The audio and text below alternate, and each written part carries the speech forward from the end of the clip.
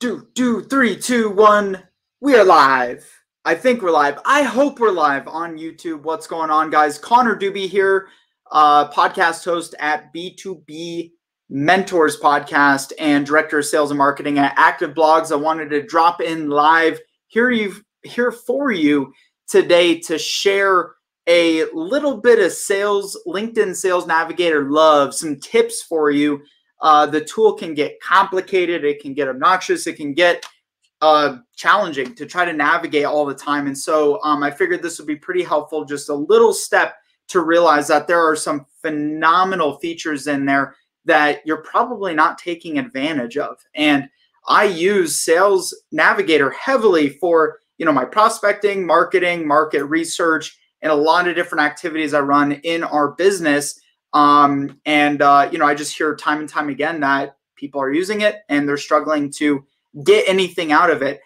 Real quick, by the way, make sure you're subscribed for more videos. We do live podcasts here. I share them out on LinkedIn. Make sure you're connected with me on LinkedIn, but especially subscribe for more when I drop in here and bring in more tips. So I'm going to bring you over to Sales Navigator and get rid of my ugly mug here and show you what we're working with today. Sales Navigator, if you're kind of new to this, is really an extended version of LinkedIn. It is one of the most powerful B2B sales and marketing tools out there. It gives you complete, unfiltered, unrestricted access to almost everybody on the platform. And again, there's a lot of tools and features. I'm not going to go into all of them today. But one thing I did want to point out here is oftentimes I find people are coming into Sales Navigator, right? They're filtering in their industries that they're targeting.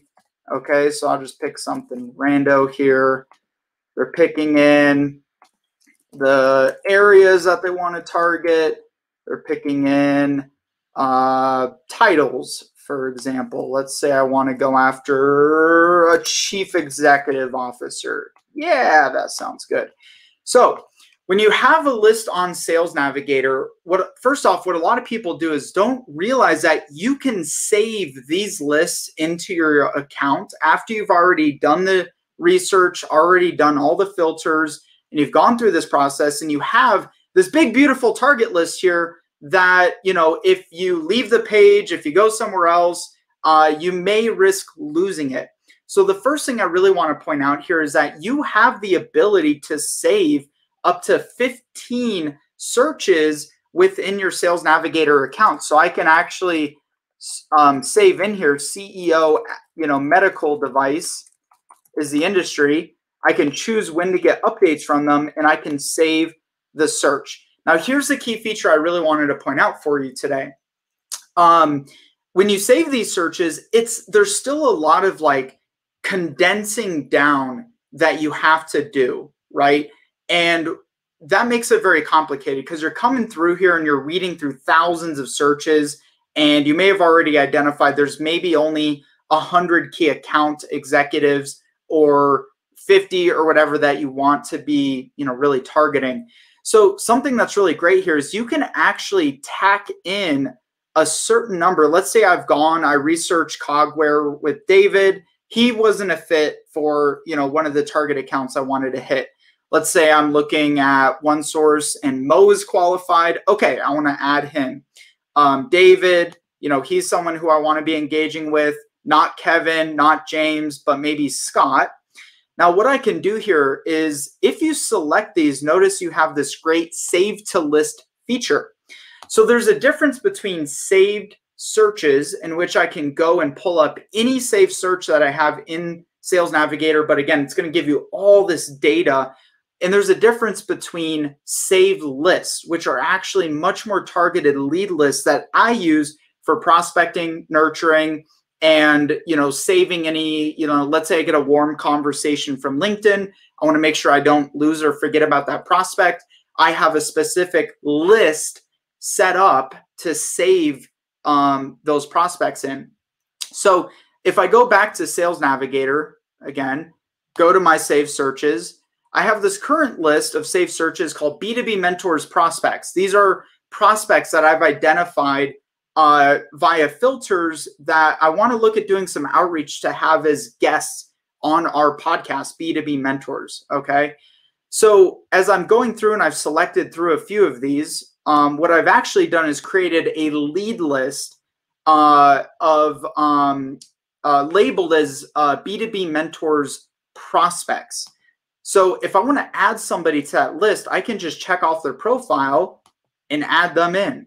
All right. If I want to maybe condense and go page by page and maybe focus one for a week, then I can save these. I think this guy might already be saved, which is why he's not going in there. So I'll go to a separate page here just to show you what this is all about.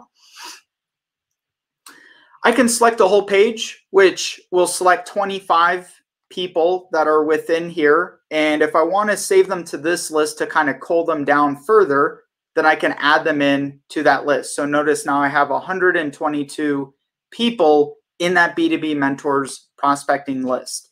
Now, something that's really great with this is at any point in time, if I'm logged into Sales Navigator, logged into LinkedIn, I can head over to this lead list section.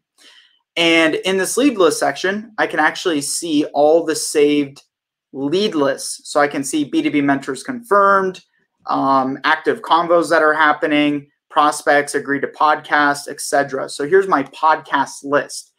Now here's where things get really interesting. If you're worried about like having some big grandiose CRM to run your prospecting activities and you have Sales Navigator, it may not even be a necessity, right? What I do is I typically use Sales Navigator for all of my cold prospecting to organize everything in here, but I use my other CRM, Pipedrive is what I use for account-based CRM.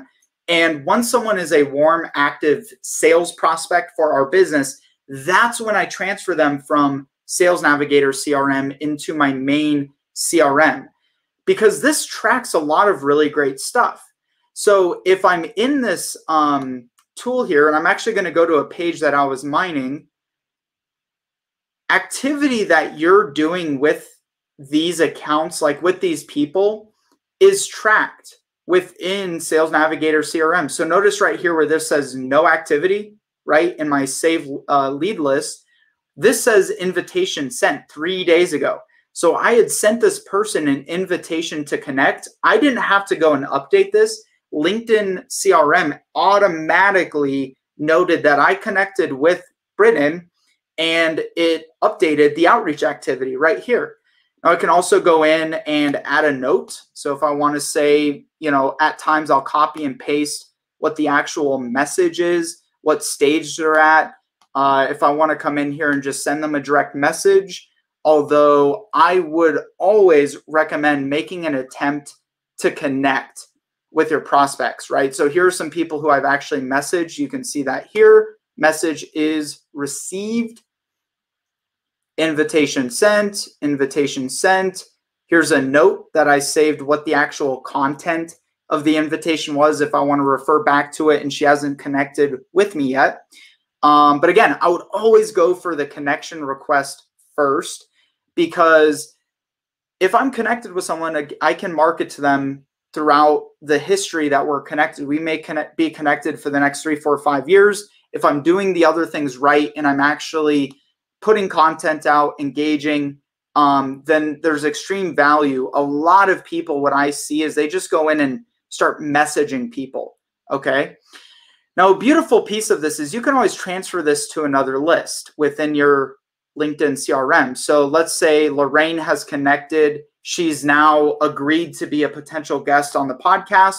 Well, I can move this into another list that I have saved, which would be agreed to podcast. And then boom, it would be saved in to that list. I can always remove it, right? So if they're disqualified or whatever, I can always remove these people from lists, either this particular list, and then they get moved to, and they're moved to another list, or I can just unsave them from my CRM altogether. By the way, if you have any questions on this, please drop them in the comments. Feel free to connect with me on LinkedIn if we're not already, and send me any additional questions you have on this. This is just one small fragment of this whole tool, but I see a lot of people getting very complicated with this and making it too complicated or confused. And, you know, I thought this would be a really great way for you to realize that this tool is extremely powerful, extremely valuable to take advantage of.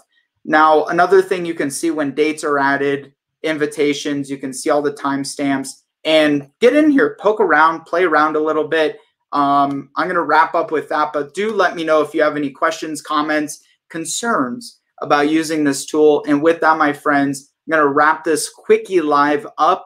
Make it great, and I will see you on the other side.